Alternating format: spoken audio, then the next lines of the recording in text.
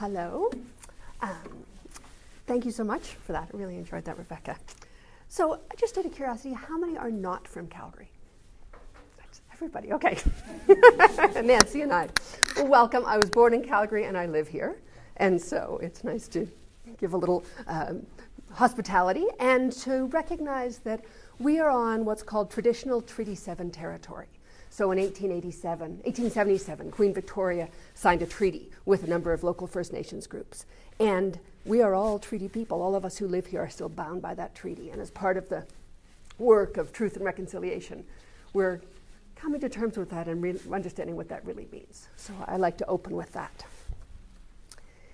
As Karen said, I'm an independent scholar, but I'm also a death doula and a ritual healing practitioner. And I studied at CIIS, did my doctorate in Transformative Learning and Change, and I also have a lot of training and experience in energy medicine and animism and shamanic practices. And I work with dying people and their families, helping them navigate the process of integrating what happens around death, loss, and bereavement. And Rebecca, I so appreciated your presentation talking about the rituals that the dead need to get to where they need to go.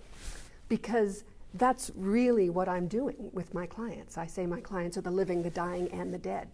And it's an exploration of what are the rituals we need in this culture that do get the dead where they need to go. It'll be different than other cultures. So I'm going to speak today about initiation and some of the theories that underlie the work I do with people, specifically that initiation is a rite of passage for everyone involved in the process. And I apologize, my abstract didn't make it into either the program or the insert, but I was telling Marion and Karen it did its job because I posted it on Facebook after it was accepted, and I got an email out of the blue from the senior editor at Parallax Press asking me if I'd like to submit it as a book proposal. So I thought that worked. So it didn't make it in the in the program, but it's in the world. So my work is really based on the idea that we need a new picture of what death is. And if we have a new picture, if we see it through essentially a different paradigmatic lens, we develop and have access to new tools and new frames for how to understand what's happening. And it really comes from my experience working with my clients, that death is the end of the body, but really it's about much more than the body. It's about what happens when the body ends. It's about that next step. And integrating it requires that. And that it's about meaning and relationship and soul. And that much of our death dysfunctionality in this culture is because we don't address those. So if we're talking about meaning and soul and relationship, the tools we use are tools of that realm. Archetype, myth, ritual, image, symbol, art. So I feel like when I show up to work with people, I have my little doctor's bag, but in it is words and myths and rituals and symbols. And those are the medicine. And they're as real as stethoscopes and antibiotics. They're a healing power. So today I'm going to speak specifically about archetypes, or particularly the archetype of initiation, although I use all those tools extensively in my work. And I really approach that as a map that gives a framework for what's happening as someone dies. And from that archetypal map, a mythic picture arises. And from that mythic picture, rituals can be developed as an enactment of that myth, and symbols and images are the tools of those rituals. So talking about the archetypal pattern of initiation and development and transformation. Of course, we have the classic archetypal stages: newborn, child, adolescent, adult. You get spouse in there, and parent, and elder. It's a kind of programmed sequence we go through. And each stage is mediated by a set of instinctual drivers. They're archetypal imperatives. The archetypes are something that, as I imagine them, we both inhabit them and they inhabit us. There's an interrelationship there. And these archetypal drivers want fulfillment. They push our souls to the next stage of our development. We feel it as a calling. And that's why teenagers act out. I mean, part of it is hormonal. There's a physical aspect. Their bodies are changing. But they're pushing for freedom and independence. That's the next evolutionary or initiatory stage they need to go through. And so these archetypal life stages follow the physical changes in our lives, but they're not synonymous with them. Just because something changes on the outside doesn't necessarily mean it changes on the inside. And our psyches and our souls don't by default follow the development of our bodies. And of course we know this in adults who've never grown up and in whole societies which are essentially adolescent. We've never had that initiatory pattern. And of course in North American society, which really is a good example of that, we end up going backwards as people become, as they go from adolescent to adult, and then adult to elder. Instead of a growth process, at elder, in a way, people are told to go back to being adolescents again. Suddenly you have no responsibilities. It's all about playing and being free. Where in another culture, elder would say, no, you have wisdom, and we need you, and you have a responsibility and a role here. So rites of passage rituals are what support our souls to make those shifts, to catch up on the inside to what's happening on the outside. And each rite of passage is a death and a birth. It's a death of the old and a birth of the new. You know, the marriage is the death of the single person. And the ritual confirms this birth and death.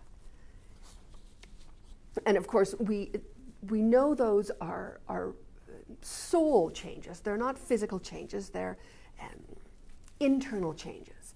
And for instance, in rituals around a newborn, right? In Christianity, they're welcomed with a christening. They get a name. They get an identity. In Catholic confirmation, sometimes people get a new name. There's a real shift of identity that happens. In a baptism, which can happen to an adult, people can be born again. Their old dies and they are born anew. And this identity is a soul phenomena. It's not a biological one. So we know that adoption as a ritual can embed and integrate someone into a family. It's the ritual that makes the transition happen. It's the public claiming. Marriage is the same way. You're claimed by another family. There's a set of relationships formed. Citizenship, same thing. You're established and held in a community and become something new. You give up who you were and you become something new. And these all have a kind of till death do us part feeling to them. And it's not physical death, but it's soul level death. We're born into this new identity and we have to die to it if we're going to leave it. And we know that from relationships. Divorce is a kind of death. So what happens in these rites of passage? The first thing that happens is that we are claimed, and in that claiming, existence is bestowed upon us. Our existence is a function of our relationality, a function of belonging. Again, this is soul existence, not physical existence. You know, the anthropological credo is that people are born. Humans are born, but people are made. And that the rituals are what make us people. And that identity of being claimed and your existence being validated by your connections, we see that in the opposite, which is shunning, when people are excommunicated, ejected, banned. The phrase is, "You are dead to me." Right? They no longer exist because they're not claimed by that whole. And so we are our relationships. I've heard it described like the negative space, that all those things which we are in relationship surround us, and we are what exists because of all of them. And I love that image. So in order to be, we need to be in a web of relationships. And this existence is tribal. It's first chakra. We say, what it tells us is that I am one of these people. Not who are my people, but who are the people of which I am one, which is a different way of seeing it. Not who I claim, but who I am claimed by, and who is obligated through social or spiritual contract to assure that I exist. Well, who gives me life? To whom do I belong? So those rituals give us existence. They also give us meaning, get a role. With each of those identities, the role of an adolescent is different than a child. An adult is different than an adolescent, an elder. At each change, we are given a framework, a map for what our purpose is in our community. New responsibilities, new conduct expected of us.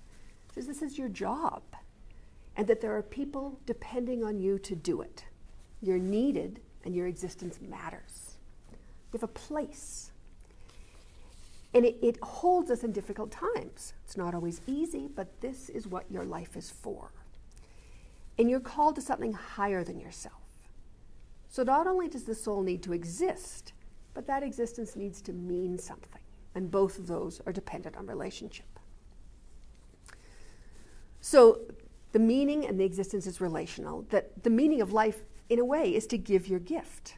And we need someone to receive that gift. So it's about the relationship between the part and the whole. That interplay is what gives us, makes us who we are at the most fundamental way. So our bodies change through our life. They grow up, and rites of passage help us catch up. They allow the old self to die and the new one to be claimed. My argument is that we've forgotten in a Western secular society that's based on materialism, that there's a final stage in what happens to our bodies, which is that we die. That's one more physical change. But that physical change is just a physical change. It doesn't change us at the soul level. And so we need to understand death as one further rite of passage, one further transition where we need existence and we need meaning and we need relationship. So I talk about ancestors, which is a non-Western framework, and it's not only our blood relatives who have died, but it's all those to whom we are connected, who live in the other world, to put it in an animist frame. And it generally happens after elder. Right? There's a sequence there, but of course it doesn't always. So it's a kind of wild card in the initiatory archetypal frame because it can pop in at any time. And ideally, we've moved through life, and at each of the stages, we've found new identities and new relationships. Now, we don't tend to do elder so well in this culture. A retirement party is a pretty thin ritual to say this initiates you into the next phase of your life, and this is what your purpose is. And of course, there's a big statistical jump in suicides of older men because, in many cases, they can't find purpose and meaning anymore. So we're not doing it great all the way along, but we're really not doing it well at death. That we don't recognize death as another transition, and we don't recognize the ancestors as part of our community. Our picture of death is that it's a full stop, a dead end. That's it, nothing. End of existence. We don't even have words big enough to say how much nothing there is there. There's a lot of nothingness there. And dying doesn't change the fact that our souls and our psyches are moving towards this. And that abyss in front of us is the most terrifying thing we can imagine. No wonder we're so dysfunctional about death. When we look at it like that, it's inconceivable at every level. And we make it worse than it needs to be. We actively disown our dead. What do we say when someone's died? We say, we've lost them. I've lost my grandmother. Well, who wants to be lost? That's an action that we on this side do. And it's not just in our language. It's truly a reflection of how we are in relationship with our dead. And it's a difference between a public truth and a private truth. The public truth that runs our institutions, our medical systems, our media, our research, education, is that officially, dead is dead, end of story. But the private truth is very different. And when I work with clients, it's always amazing to me. I do a lot of wild and weird and wonderful stuff in otherworldly venues, to put it mildly. And people don't necessarily want to, or they're not necessarily able to hear that. But as soon as someone in their life is dying, or they're dying themselves, and I talk about the fact that the role of the funeral is to get the dying person where they need to go, people nod their head as if that's the most normal thing in the world. Whereas if I had said another sentence about something else related, it wouldn't have flown. So we know at some private level that there is something that continues. And although we say, I lost my whoever, when someone's on their deathbed, we don't say, I'm going to lose you. We say, I'll never forget you. You'll live on in me. We know at that level that that's the way the relationship needs to be. But the public truth is that they're gone. Citizenship revoked, evicted from the village. And we don't talk about them again. It's unfamiliar to us, we're afraid of it, we're awkward around it. So people don't talk about the dead. Someone dies, and it's just not discussed. So in a way they are lost. So we actively disown them. And we also don't have the social structures and rituals to support the dying and soon to be dead and just dead person to go through the process that they need to go through. And I struggle a lot in language with this, because there's the dying person, and then as soon as they take their last breath, they're the dead person. But we don't have a word that says they're dead, but they're not quite established in the village of the ancestors yet. They're making that journey. And we understand this when we say rest in peace. We understand that you can be peacefully dead and you can be not peacefully dead. And it's those rituals that make the difference. So one of my colleagues uses the word death journeyer. I don't know, it doesn't necessarily have the ring I want, but it does give you a frame for something else is happening in there. So we don't support this process. We don't help the dead, the dying and the recently dead, to understand their new role. What does it mean to be an ancestor? And what is your job as an ancestor? And what is your role in this community as an ancestor? And even before that, what is your job as a dying person?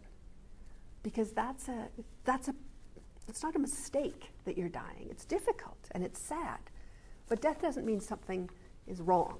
It's how life works. And one of my very first clients gave me a beautiful frame for this. He was 67, and he had 5 young adult children.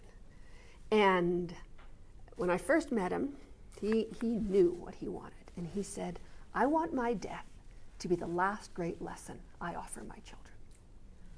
And when I get goosebumps even when I say that. And that's one of the little bits of medicine I carry around with me.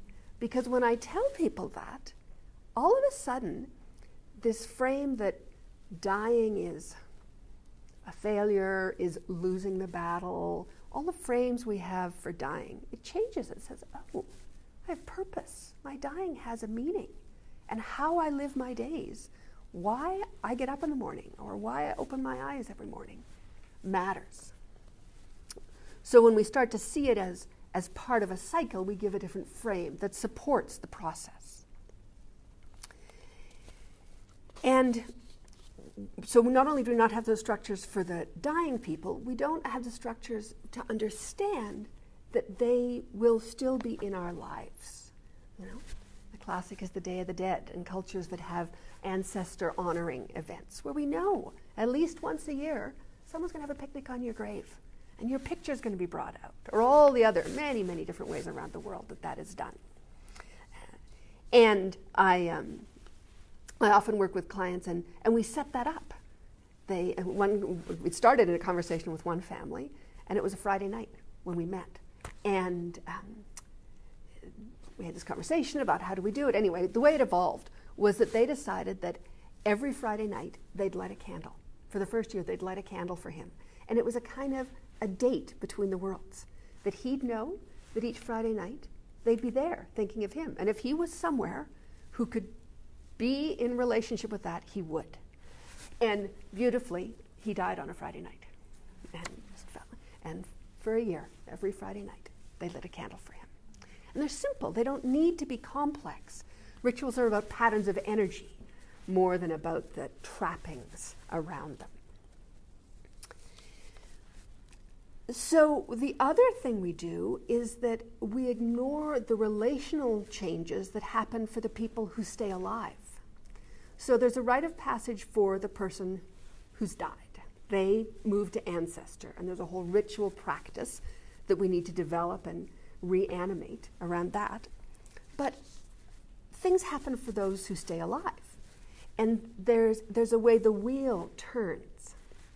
And I think of this really, my first experience of this was about 17 years ago. My niece is 17.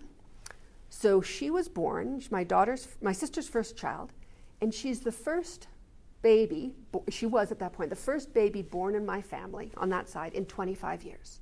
So there'd been the cousins, my sister and I, my cousins, and then 25 years later there was the next wave, and she was the first one. And 6 weeks after she was born, my grandmother died. And she was the last of that generation. And there was this way you could just feel the wheel turning. Ella came in, Nana went out. My mom, who had been the adult with the elder above, suddenly she was the grandmother. And suddenly my sister and I were the adults because all of a sudden there were children. We couldn't be the children anymore because there were some underneath us. And so that birth and death change the experience for everyone. You know, in a Western individualistic culture, we like to think that our death is our own and that even birth is personal. But of course they're not. That's the life force moving through us. And, you know, pregnancy and death are, at one level, incredibly personal, but another, they're not. We are the vessels through which life moves. And when we start to see that and see that the births and the deaths are really community events in which everyone changes, we can change how we look at the identities of people and their existence and their relationship, that soul meaning part. So when a child is born, there are new people created. Suddenly there are siblings and parents and aunts and uncles and grandparents. There's a new role created. Marriage is the same way. You get brother-in-laws and sister-in-laws. There are all these new identities created. And when someone dies, those things also happen. But we don't have the language for them. We have orphan and widow, widower. But we don't have, what's the word for a child, for a parent whose child has died? We don't have a word for that. But what these words give us is that there's a new spiritual status. When someone has been through that kind of a process, that kind of an experience, they are different. And if they've been supported to go through it with grace, they carry something for the rest of the community that is a benefit to us. So their initiation into something difficult creates in them a strength that is a service to the community. Now, it's like the difference between soldier and warrior. A warrior has a new spiritual status. They've seen things that the rest of us haven't seen. And if they can carry that well, it's a beautiful service. So there's a transformation that happens to us as people change too. And that suddenly new things are asked of you, and you exist in your community in a different way, which is why traditional mourning rituals matter so much. Because one of the classic things that happens when someone is bereaved is they walk through the world and everybody in the grocery store looks normal. But inside you just know it's not normal. He's dead.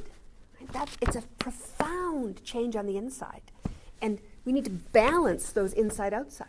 So you shave your head, or you wear black, or you wear an armband that says to the world, I'm in a liminal space. I'm in a different spiritual configuration right now. And I both can't be expected to be normal, and I have access to something that is not always accessible. So it's a balance both ways.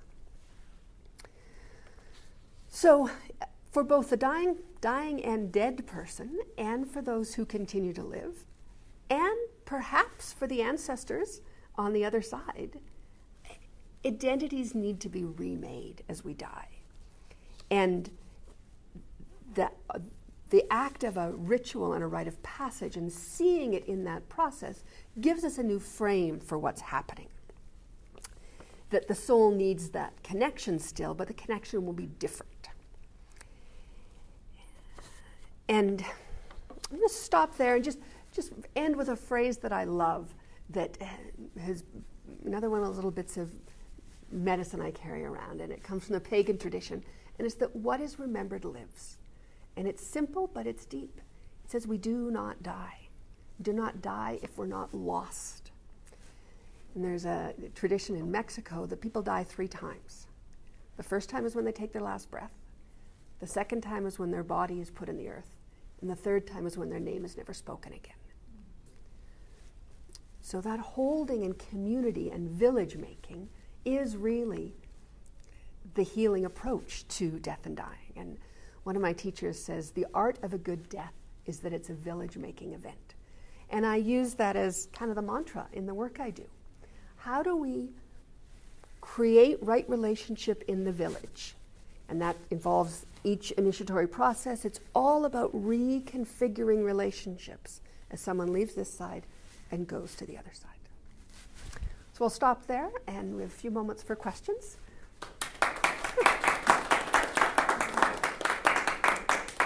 Thank you. You mentioned the materialistic nature of our society, and I wonder if our Western capitalistic framework for understanding the world affects our conception of the worth of those after death, because they have no present utility in our economic system. And so how, in your work, have you maybe combated that or dealt with that kind of mindset? That's an interesting question. I hadn't thought about how capitalism puts an economic value on everyone, and that ancestors are not of any quote-unquote economic value. And I guess the other part of this frame, which is going to be in the book, is this idea that it is the Western frame that creates this dysfunctionality. And materialism, reductionism, linearity, individualism, all of those are the antithesis of the medicine we need for death. But what their value is interesting. I mean, certainly materialism, that's a whole other conversation.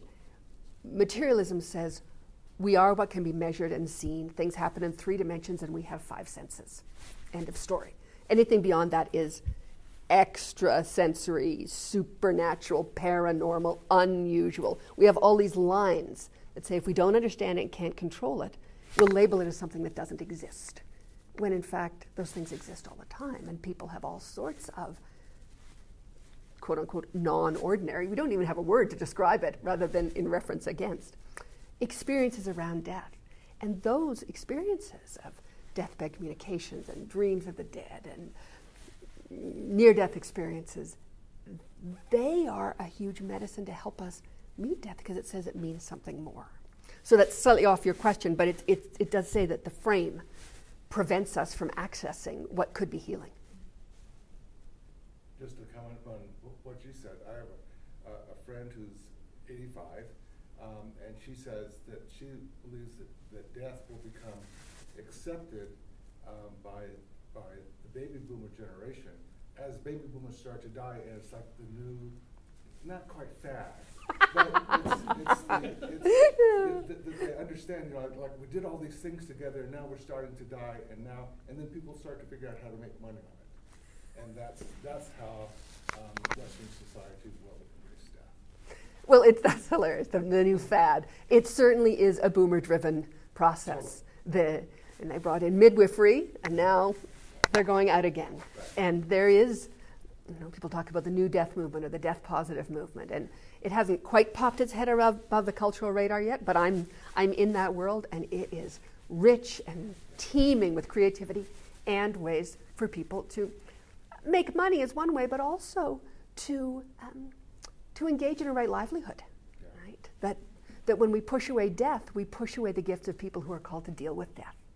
And there are lots of people who come and take my trainings who have always wanted to be around death, but they've always been teased by their friends as being the weird ones. You know, you're spooky or you're macabre. But that's really their soul's calling.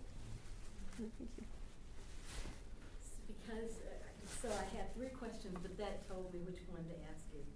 So I'm a No One Dies Alone volunteer. Oh, wonderful. So because I felt called to be with the dying. And just like you say, you know, it's such a joyous experience, and it's so hard to describe that to people because they think you're weird, you want to be around them. But implicit in this No One Dies Alone is that it's important to be with someone when they're dying. And I wonder what you had to say about that as a death doula, because that seems like that's what you are doing. You're accompanying this. You're the psychopomp.